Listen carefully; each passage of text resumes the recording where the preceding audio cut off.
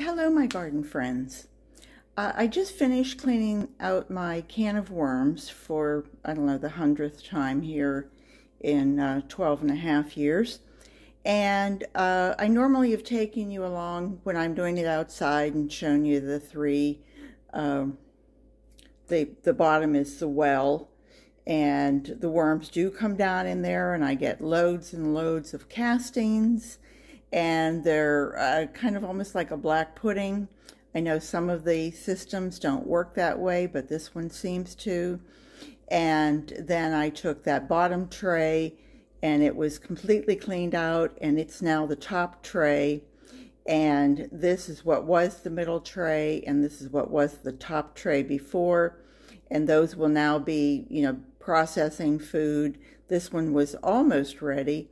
And then this one was what we were throwing in daily. But I wanted to show you what I do with my top layer. And that is everything has been cleaned and scrubbed. I've been having a little bit of a mite problem. So I wanted to make sure that everything was really clean. This is right off my kitchen. So I'm a little careful about how I keep things. You might wonder why I have them in little cups, and I wanted to tell you that. I didn't know if I ever said that before. But when we first bought this, the place where we bought it, and we actually went to a worm farm, and she said sometimes depending on where you put them, ants can get in your worm bin. So I think she was referring to if it was outside. I don't think in my kitchen I'm ever going to have that, but I must say that it keeps things neater and cleaner. Those legs go up into that bottom well, and they are perforated at the very inside so that there's air that gets into that bottom well, keeps it circulated, just like there's air in the top can, the lid of it, and so the worms can get air wherever they are. But I have kept those just in there's 5 legs, and I've always kept it in there. There was one little trick that they said, if you have yours outside and you are bothered by ants, put a little bit of oil in the base of it, because even if the ants do crawl up and then crawl down to get up the leg, they fall into that oil and, suffocate, drown, what have you. And it's ant death. I can't help it. Anyway, so what I do is, now this is the top layer, and I'm going to pull this back, and you can see all of the holes that are in this, and it's nice and clean. So what I'm going to do, I'm not even going to wet this. I could, but I'm not going to, because what I'm putting down is already wet, and the worms can just go ahead and work on that. So I have lots of stuff that I've been collecting in the freezer.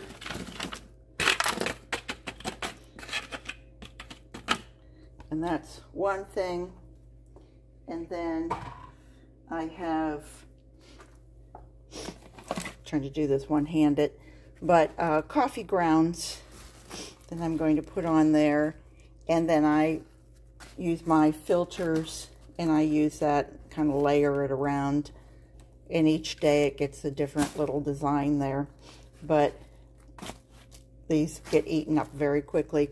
And then I use twining tea, and if you look up twining tea, at least I did back when, it says that it does have a little bit of plastic in this tea bag. So what I do is I just open it up and empty it out. It's all emptied out. And I throw away the bag part of it. I do have a little bit of cornmeal, and let me just spread that about. Little bit of cornmeal and eggshells. Fatten them up a little bit.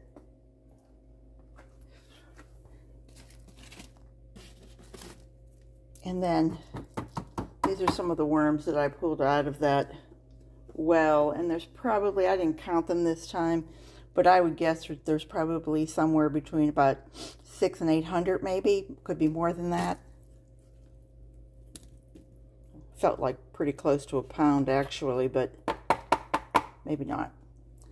But you can see there, and they were all in that bottom well. But look at the size of them. I mean, they're a good size worm. I didn't see, it was interesting because in the bottom well, I don't see any eggs. I didn't see any wisp. I was very, very careful in trying to look and see who was where, you know, and I didn't see any. So anyway, I thought that was kind of interesting, and they will be set, and I'll put the lid back on now. I'm so pleased everything was clean. You know, it's like, I wonder if they realize it. I doubt it, but you can see this has holes in it too. And I've shown you that before. And this just sits right down on top of it.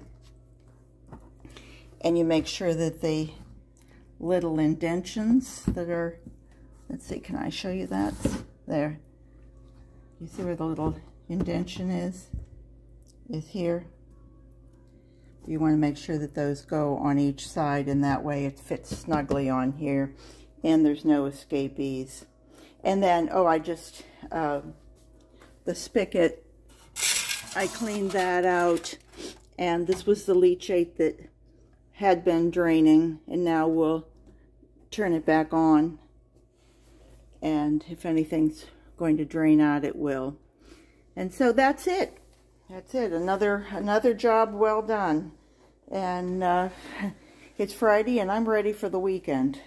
So Florida is, as my husband says, Florida's open for business. Come on down. And so it's going to be in the low 80s today. So I'm glad I got that job done before it got too hot. So garden what you've got. I hope you'll come back and see me. I hope you'll subscribe to my channel. I love doing this, and it's fun to share. And if anyone has any questions about the worms or how I take care of them, I've been doing it since July of 2009. And our last pet died, and I needed another pet that was carefree, and these worms are just about as carefree as it gets. So take care, everybody. Garden what you've got. I hope you'll come back and see me again real soon. Take care. Bye-bye.